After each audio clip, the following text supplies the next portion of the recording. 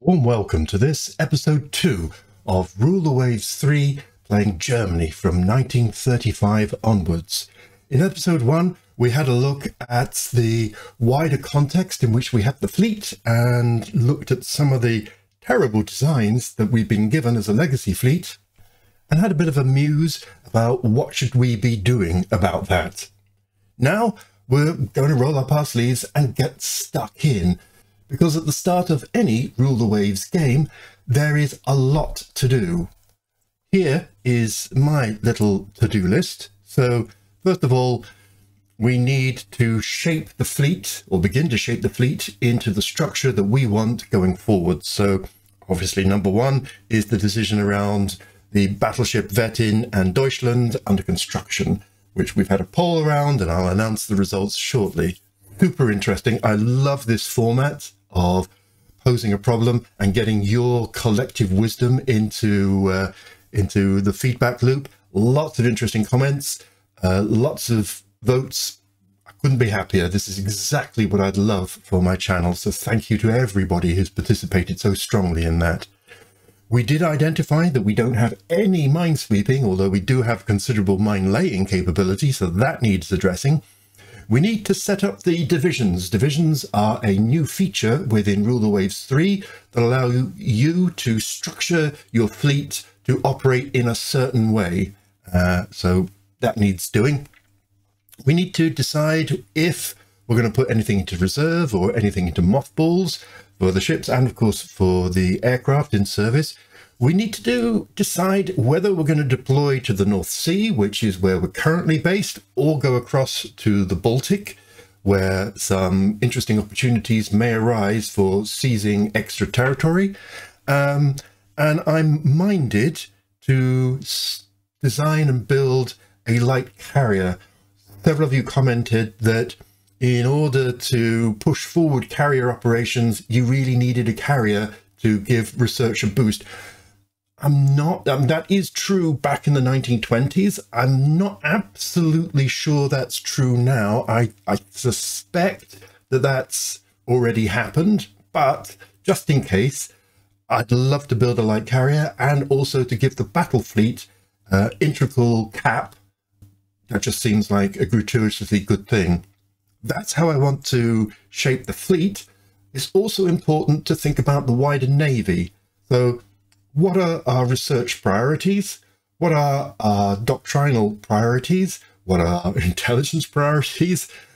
Increasing the dock size. So our dock size is currently 45,000 tons, as is everybody else's, except weirdly for Japan, which is why we're building our Graf Spee over in Japan, because that's nearly 50,000 tons, and that's what the Japanese have. Have a look at our aircraft types, because I haven't had a look at them yet. Review our air bases and our airship bases, and how our air groups are structured, and also review our coastal batteries. I noted, as I was having a look through, we have motor torpedo boats around. People a little bit equivocal about MTBs, but I think they will, certainly in the Baltic, be a boon, because it's an enclosed, shallow sea with lots of inlets and stuff, so lots of opportunities for MTBs to suddenly appear and be an annoyance. So, a really big to-do list. Let's tick off number 1, the one that in many ways is, sort of like the core decision for the entire fleet, certainly for the latter half of the 1930s. What do we do with the Deutschland and the Wettin? If you're new to this and haven't seen episode 1, the Graf Spee is a 31-knot battlecruiser, very powerful, reasonably well-rounded, a little bit fast, but that's fine. The Deutschland, the Graf Spee is a 1935 ship. The Deutschland is a 1925 ship, 24 knots, Nelson Rodney kind of design, which I like a lot. And if it was in service, I would absolutely be happy to keep and might spend some money modernized, because it can be rebuilt up to a 27-knot ship, maybe 28 if I compromise a lot, to give me 2 fast battleships, but certainly still competitive now but it's not in service. It's under construction, and I will have to spend a lot of money to finish it, and then a lot more money if I decide to modernize it in any particular way. And if the Deutschland is already halfway through its operational life, the Wettin is a 1915 ship and is near the end of its operational life. So the question I posed is, what do I keep? What do I scrap? And if I keep it, do I modernize it? So I gave you 4 options. Obviously throughout, keep the Graf Spee. Then in this first option, keep the Deutschland, but just keep it as is and run it until its utility ends, and scrap the Wettin. Second option, keep the Graf Spee, of course, keep the Deutschland, keep the Wettin, but then put it back into dockyard hands and rebuild it so that it too can become a 24-knot ship, and run 2 24-knot ships as a powerful blockading force, a slow wing to the battle fleet. Not, a bad option. And again, if the Wettin had been in service, I might have been willing to spend that money, and extra time in dockyard hands to push it up to 24 knots. Third option, keep the Graf Spee, keep the Deutschland, refit it up to 27 knots, and just scrap the Wettin. And then the fourth option, just keep the Graf Spee and scrap the Deutschland, scrap the Wettin, and with the money saved, build another Graf Spee, or a slightly modified form of the Graf Spee. A massive 25% of everybody who viewed episode 1 went over to the community tab, which I realise isn't easy if you watch this on your mobile phone, and voted. So wow, thank you so much for that. The result was 8% for the just let it ride option and scrap the Wettin. 6%, surprisingly low, I thought, for keep the Deutschland and modernise the Wettin and just run the 2 as a slow wing to the battle fleet and allow the Graf Spee to be a scouting force. 19% for keeping the Deutschland and modernising it. And a whopping 67% of you, hard-assed people, scrap them both and let's go modern. I agree with that. As I said, if the Deutschland and the Wettin had been in service, this would have been a very, very different question. But because I'd have to spend money to build them and then spend money and of course time to rebuild them, then with that money, I just, fancy going and building another Graf Spee. So thanks for everybody who participated in that. And I will be doing that again, introducing some options for you and get your votes and get your opinions. Lovely to hear all of your comments. A couple of those comments were around, well, why don't you just go and build a CV right now? Why are you delaying the decision to build a CV? And as I've mentioned earlier, I am now actually minded to build a CVL to provide cap for the battle fleet. But the question of battleship versus carrier is a super interesting one. And it's easy to get your mind sort of catapulted into the future to, 1943, 44 or something, and the Pacific Ocean and American carrier fleets stomping their way around the Central Pacific. This is not that time. This is 1935, and the carriers currently have 1935 aeroplanes, and they are significantly worse. There was a bit of a revolution in aircraft engines in the mid-1930s and late 1930s and early 1940s, all the way up to the creation of jet engines, which transformed the capability of aircraft by, kind of an order of magnitude. The aircraft of 1935 kind of have more in common with First World War aircraft than they do with Second World War aircraft. So I've created this scenario where the enemy's being spotted by scout planes 125 nautical miles away, which is, you know, within their abilities. And importantly, it's within the strike distance of carrier aircraft in 1935. And I've created two forces. So I've created a mini little battle fleet of a decent battleship, 10 15-inch guns, and a heavy cruiser, 10-8, and a light cruiser, 10 6-inches, and a little flotilla of destroyers. And I've assumed that once they know there's an enemy 125 nautical miles away, they beetle along at 25 knots in order to make a fast interception. And I'm pitching that against a carrier that has 30 dive bombers and 30 torpedo bombers. I'm ignoring the fighters and the carrier's escorts for this exercise. That doesn't really matter. And that the aircraft have a cruising speed of 125 knots, which is, you know, actually quite fair for the aircraft of 1935. I'm also assuming it'll take an hour to load up, fuel up, arm, and form up the strike force. It gives us, in thousands of pounds, 20,000 pound broadside for the 15-inch gun, and a 3,000 pound broadside for the heavy cruiser. And I haven't recorded it here, but actually it's another 1,000 for the 6-inch guns and for perhaps the secondary armament of the battleship. An 18,000 pound bomb load for the dive bombers, and then 72 torpedoes between the cruiser and the destroyer, and 30 torpedoes between for the torpedo bombers. And what this gives us is this kind of graph where the green is the guns of the fleet, and the orange are the bombs of the carrier, and the grey is the torpedoes of the fleet, and the yellow is the torpedoes of the carrier. And this is, I've called it the payload of a strike flash broadside. This is one of these two fleets firing bang, or launching their weapons at one moment.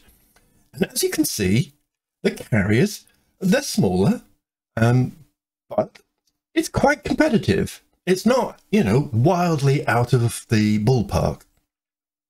And the time on target is quite interesting too. So to go 125 nautical miles for the fleet, shifting along at 25 knots would take 5 hours. You could be more sedate and go at 20 knots and save your fuel a bit, but and that would take you 6 hours, obviously. But you know, 5 hours is a fair chunk of time. It will take the carrier 2 hours, an hour to form up, arm, and all of that, and an hour to fly out there. And so you kind of get the feeling that the carrier is a weaker but still serious weapon at this point. But the wider context is that their effectiveness isn't on this, the single broadside. It is throughout the day.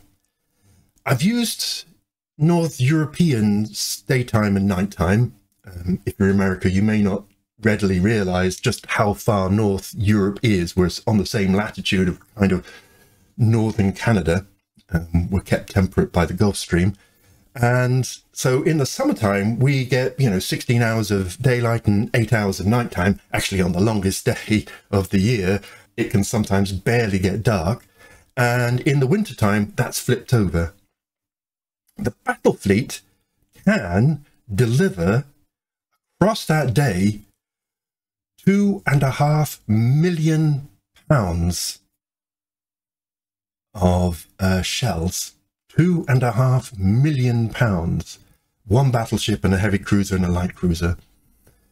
72 destroyers. The carrier can probably mount about 4 strikes for 72,000 pounds of bomb load and maybe 90 torpedoes. I don't think the carrier would carry the full number the full 120 torpedoes. Carriers run out of torpedoes, they're quite precious.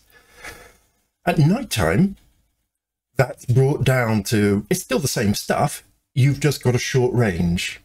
Whereas the carrier, I've called it ineffective. Now, carriers have just invented nighttime air operations. But of course, nighttime air operations require nighttime spotting, which is problematic. Once radar comes along, then that could be a much more effective thing. But that's, you know, the best part of 10 years away or 8 years away or something like that. Oddly enough, it does mean that a carrier force could attack a known fixed target, say, I don't know, Taranto, as the Royal Navy did, but actually attacking a moving fleet in the middle of the night with just an eyeball isn't really going to go very well until radar comes along. In the wintertime, the battleship can still deliver this £2.5 million worth of shells. I'm assuming a loadout of 100 shells per gun, by the way, and 72 torpedoes. And the carrier is probably restricted to just 2 strikes in daytime. By the way, I said it takes 2 hours to load up and travel out to the target. But of course, it takes another hour to get back and another hour to strike down and then reload. So I'm assuming a cadence of around 4 hours between strikes. That might be a little pessimistic. You might get away with 3 hours, but, you know, it's the point that I'm trying to get across, really. So the carrier here in daytime would only be able to do 2 strikes, maybe 3, and have your 3rd strike landing at nighttime with all of the accident problems that's attendant. And again, at nighttime, the battleship is still effective, still obviously very short range, and the carrier force is ineffective. Now, what that actually means is that this is the payload for an entire day. This is what £2.5 million worth of shell looks like against the combined bomb load of the carriers, and this is the daytime figure, against the fleet torpedoes, against the carrier torpedoes, assuming the carrier carries enough. Now, what happens if the time on target is different? Let's double the distance, as would be common in 1943, up to 250 miles. Well, now it takes 10 hours for the fleet to get there, and it takes probably 3 hours for the carrier's strike force to get there. And then the calculation is, well, yeah, sure, if the battleship ever gets there, the weight of projectiles that it can deliver is absolutely monumental, but in getting there, it may have to face 3 carrier strikes, and if the carriers achieve enough hits, the battleship will never get there. So if you fast forward, this calculation carrier versus battleship becomes different.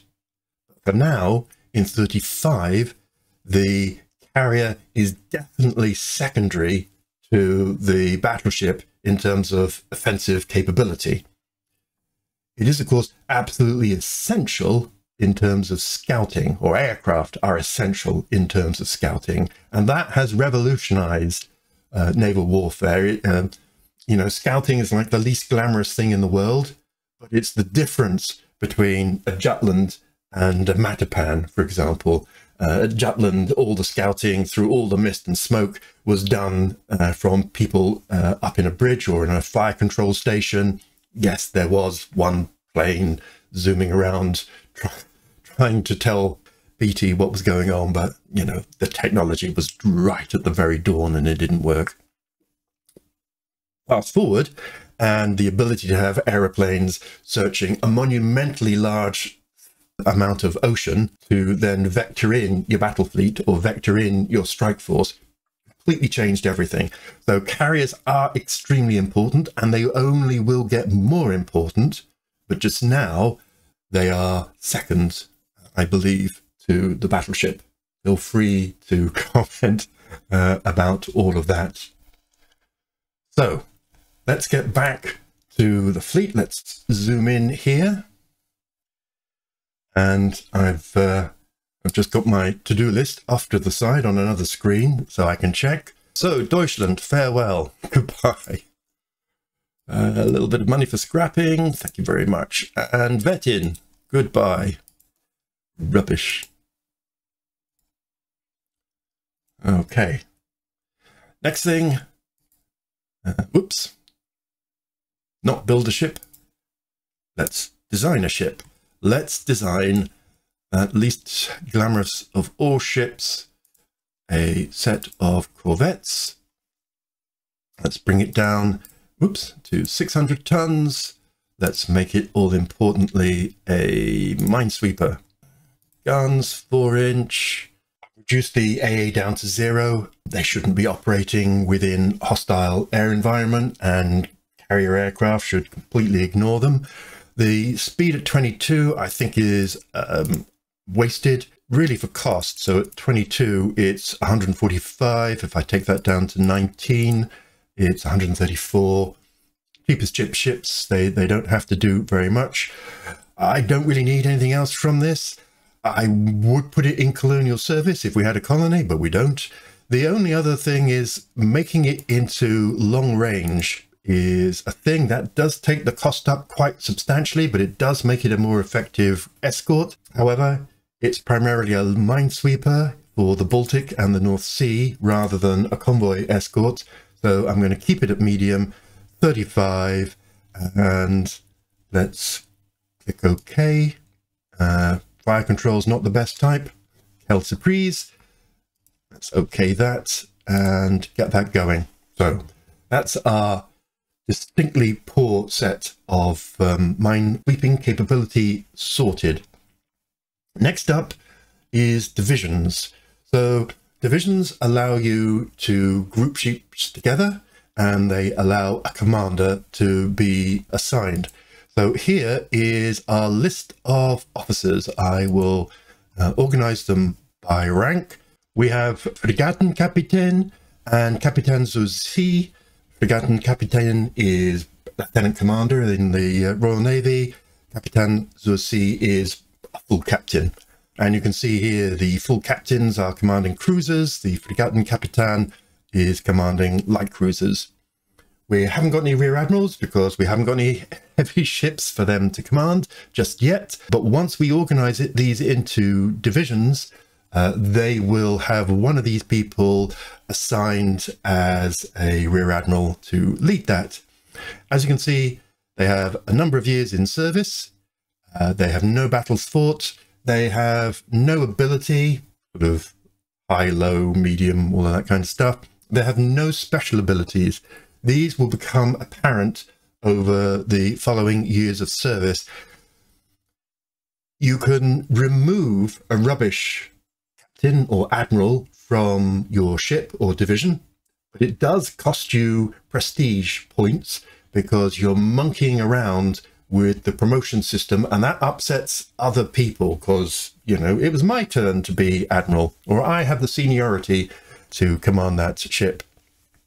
It can be worthwhile if you have a very bad one and you need to take it out and replace it with a much better one. So that's them in a nutshell. If we go over to the ships in service, usually I would organize these by similar classes, particularly similar speeds. First of all, we have these Stuttgarts with only 5-inch guns, these tiny little 4,000-ton light cruisers. So they're going to go in their own thing. I'm not putting them with anybody else. Then we have the Munchens and the Hamburgs. They're at 31 and 32 knots. And then we have the quite old Bremens, which are 29 knots. So I'm going to put the Hamburgs and the Munchens together. And then I am going to put the Bremens together. And then I need a third light cruiser squadron division. I'm going to add the Stuttgarts to them. Okay, that's all of them. The destroyers. Now, we have a lot of destroyers, so I'm just going to do this off camera for a moment. Okay, As with many of the dialogue blocks here, it's not necessarily the most intuitive, but never mind. So we have the first cruiser division with all the heavy cruisers, the first light cruiser division with the best of the light cruisers, the second with the two old ones, and the third with the tiny ones. We have the first, second, third, and fourth destroyer divisions with all the modern plus 1,000 ton destroyers. The sub 1,000 ton destroyers are going to be on trade protection, so I'm going to leave them out of this command structure. I collapse them all. The importance of this is that you can give them a role. So if I right click and set the role, let's bring that in here. The role for the heavy cruisers for the moment is going to be the fleet flagship. Obviously that will change once we have a Graf Spee in service. I'm going to click OK for that. And the role for the modern light cruisers is going to be, could be independent, in which case they go off and they do their own thing. Certainly could be scouting, which is, you know, what light cruisers are really meant to do, to obviously supplement what aircraft can do. They could do screening, but for light cruisers, that's really what destroyers are for. They could be support, which means they usually stay to the disengaged side of combat and then rush in at various points to launch torpedoes classically. Or they could be part of the core, so they could follow behind the first cruiser squadron and effectively be part of the battle line.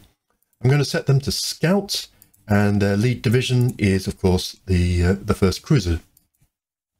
The old ones, I'm going to set their role to be, they're probably not very good as scouts. They're a little bit slow. It's problematic for a scout. Ditto for a screen.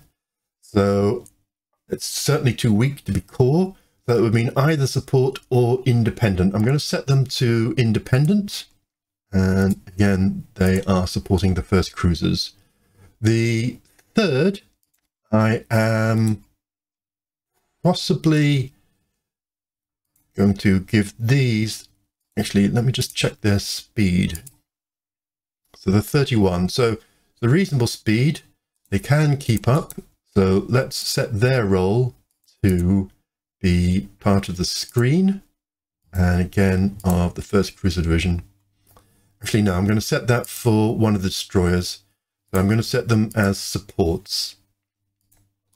For the destroyers, the main thing is to screen, and of course, screen the first cruiser division. The second, I'm going to set them in a support role. And the third division, I will set them to support the first light cruiser division. And then finally, I am going to set the role of this group to help out the second cruiser division and support them. Okay, so this is a relatively unsophisticated organization. It's almost worthwhile working this out on a piece of paper, and as my fleet gets more complicated, I probably will diagram it out for you. But it creates these divisions, and these divisions are assigned roles to support other divisions all the way up to the core and the flagship. And it means that when the battle generator creates a force, it respects these orders primarily, rather than just making stuff up. I mean, of course, it can make stuff up too, but on the whole, this is a nice way of having a little bit of control, so 50%, 75% control over how the fleet is deployed. You can see here on the nuns, there is experience, and there's a commanding officer. They are going to be automatically appointed shortly over the next month or two. That's setting up the divisions. Next on my list was, am I going to put any of these in reserve, or am I going to put any of these into mothball? So I'm going to put all of the trade protection vessels into reserve. In Rulerways 2, you'd have just automatically put these in mothballs and thought nothing of it, and then just activated it when war came. If you do that, your crew quality will be poor, and that will actually degrade your anti-submarine warfare value, and it will take them half a year or more to become good. So you can't just play loose and fancy with the quality of your trade protection vessels anymore. You need to really bring them out of reserve, or mothballs if you put them in mothballs, before the war starts, in order to allow them to get up to a decent crew quality in order to perform their trade protection role properly. Next up, I'm probably going to put these old Bremens into reserve as well. This, by the way, is very handy. This maintenance figure, I'm now at 4,274. This second box, 4,600, is how much it would cost if everything was active. I'm saving 300 a month, which is not huge, but every little helps. I'm reluctant to put any of the others into reserve, mainly because of the geopolitics. If I go to the map and zoom in on Europe, you can see, actually if I just zoom out a little bit more, there is Finland, Norway and Iceland all up for grabs as territories. One thing I hadn't noticed in the previous episode is that I actually own the Baltic states. A bonus, which gives me quite a few ports and quite a lot of opportunities for air bases and coastal batteries and MTBs and stuff like that in the Baltic, and is certainly a reason why I might deploy the fleet to the Baltic, because Finland might come up. Obviously, if Norway or Iceland comes up, well, that's a shame, but yeah, that's an interesting possibility. So I'm going to keep it at that, quite light. So I've decided to move this lot into the Baltic. Splitting the fleet, discuss. Interest in your ideas. Obviously, it's a weak fleet, and the Soviet Union or Britain, or indeed France, may get first dibs on whether any of these neutral territories come up or not. But, you know, that's the thing. Next up is some new builds. So I guess having decided to get rid of the other battleships, I really need to create a new battleship. And there's two choices, really. The first is just to go and buy another Graf Spee. And if we go to build ship and go by displacement, that will cost us 6,200. Okay. Which is, you know, put us slightly into negative balance, but I'm expecting the budget to rise throughout the year, which is fair enough. Or I could create a more modest copy locally. Modest because our dock size is only 45,000 tons, not the 50,000 needed for a full Graf Spee. It depends on our relationship with Japan. At the moment, that's at 4. I would love for that to go down, and I will be certainly concentrating on that going down over the next few months. Let's open up the design and see what we can get if we bring this down to a mere 45,000 tons. Obviously, that puts us nearly 2,000 tons overweight. We'll put it into a local yard, which actually knocks off quite a bit, 1,600. So we gain 400 tons just by building it locally. So the Japanese have a big dock, but their technology is actually inferior to our own in the main. That's one thing. I want to keep the overall profile as close as possible. First of all, I could go down to 15-inch guns. That takes out 700, which is great. I can take the conning tower down to 2 inches. Obviously, this is in no way the Graf Spee anymore. I will have to spend money on developing a whole new design. Let's call this Graf from Stauffenberg, just to balance up the slightly dodgy nature of playing Germany in 1935. Obviously, von Stauffenberg was the guy who left the briefcase in the July 1944 bomb plot against Hitler. So taking down the conning tower to just a splinter-proof 2 inches takes it down to 260. So we're getting pretty close without having to compromise very much at the moment. Yes, the rounds per gun are a bit light. I can go and I can get rid of the aircraft because they probably don't belong on a battleship. I would love them to be on a seaplane carrier or on a light cruiser with a significant number of scout aircraft on them to be designed soon. Obviously, that will only take about 22 months. This will take something like 33. So I could run this for a year and then build the seaplane carrier and build the light cruiser and still have it enter service at the same time.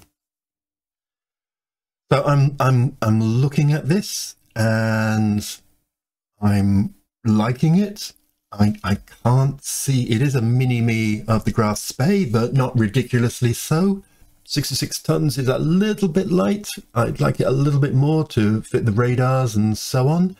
But 36 heavy anti-aircraft factors and reasonable light and medium is fine. 10 15-inch guns, perfectly serviceable and respectable. So I'm happy with that. It doesn't have any torpedoes. I do usually like to give it torpedoes, not to really use, but so that I can see what the torpedo range is when I'm fighting a battle and not get into too much trouble. I can see the torpedo danger zone. But if I added them, it would take me down to just 6 tons. I do like to leave a reserve of weight remaining, as I say, for changes to technology and upgrades of fire control and all of that. Let's just see how it's fine. All right, we have some leftovers. Oh, we have a hangar. Okay, well, that didn't save us anything whatsoever. So that's all okay. I had really wanted to increase the deck armor to 5 inches. Obviously, reducing the guns means that the immunity zone is now a bit more considerable for a comparable ship. I could lower the speed and that would give us quite a bit. Even just 1 knot would give us 1,000 tons. Now that does actually seem to be quite a significant gain. And Germany's not normally the kind of country that suffers from ships entering service but not actually able to achieve their design speed. I'm looking at you, France. So with that, I can keep the torpedoes. I can up the number of shells to 110, which I'm much happier with. I can just add a little bit more to this usable space. Okay, I'm happier with that. That seems like a good compromise, and the loss of 1 knot shouldn't be too significant. And we might have a 30 knot fleet, and indeed for the Graf Spee, if I ever go around modernizing it, bearing in mind that it's incredibly overweight at the moment, being able to drop a knot would be a reasonable saving. Yeah, I'm happy with this. This is more sustainable. I'm not dependent on being sweet with the Japanese. I can build them here, and yeah, so I'm going to finish that. And yes, sorry about the 9,000 that it's going to take to design it, but that's a sustainable amount. I go over, because 45,000 is obviously a hard limit at the moment, I'm going to build some new dockyards. In the early game, you get private construction pushing up the shipyards. You tend to get that much less in the later game. So you have to, bite the bullet and buy that yourself. Now, I haven't fully got through my to-do list, but I've made a very good start. So I'm going to end it just right now. So thanks very much for watching, and see you in the next episode.